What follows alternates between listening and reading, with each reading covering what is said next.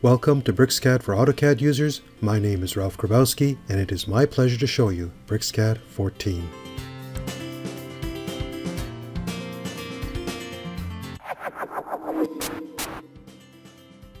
One of the benefits of BricsCAD over AutoCAD is that dimensioning is a whole lot easier. In this video I'm going to show you how this works. Now I've drawn here a lopsided rectangle. I'm going to go down here, make sure quad is turned on, and that lets me dimension it using the quad cursor. Here's how this works. First I'm just going to pause the cursor over the edge of this rectangle. And then I'll move down into the dimensions section. And you can see there's initially two types of dimensions, linear and aligned. Let's start off with linear. It's going to put dimensions on the vertical and horizontal pieces. Click, and there you go. Now I'm going to repeat and put a dimension over this top part. As you can see, the default quad cursor command is the one I last used, so I just need to once again click and pop it in place. That's really fast. In AutoCAD, you probably know you have to enter in the dim linear command, and then you have to tell it you want to dimension an entity, and then you have to pick the entity, and then repeat that three-step process for everything you want to dimension. In BricsCAD, you just use the quad cursor and then place the dimension. Let's go on to the other type of linear dimension, the aligned dimension. So I'm going to go pause my cursor over the part I want dimensioned, move into the quad cursor, there's the other one, and click. Repeat, and once again the default is right there, so I just click it, and there we go. That's how fast it goes.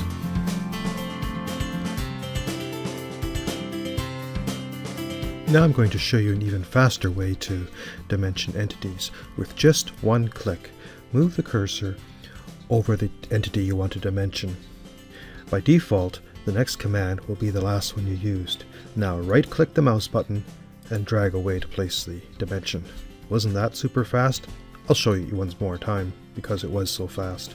Just move the cursor over the entity to dimensioned, right-click, and drag away.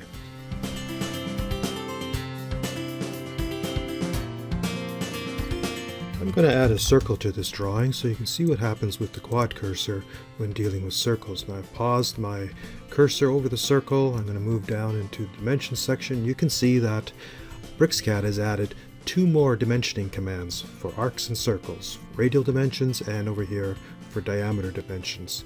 Let me add a radial dimension, click, and there we are. That's how quick it goes. Now that we have dimensions on this object, let's see what we can do with them.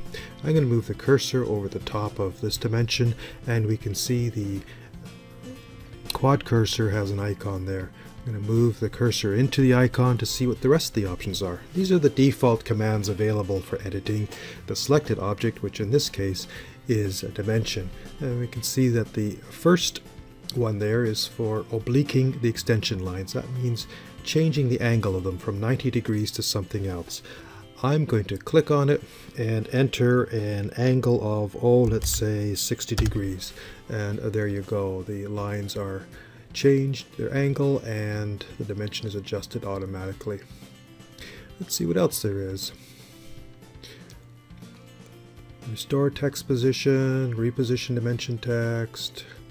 Let's try this one, edit dimension text. I'm going to click on it, and then it prompts me for what the new text should be. So I'm going to type in length equals, and then the two angle brackets, which takes the existing dimension and sticks it in there. Press enter, and you can see that's been changed.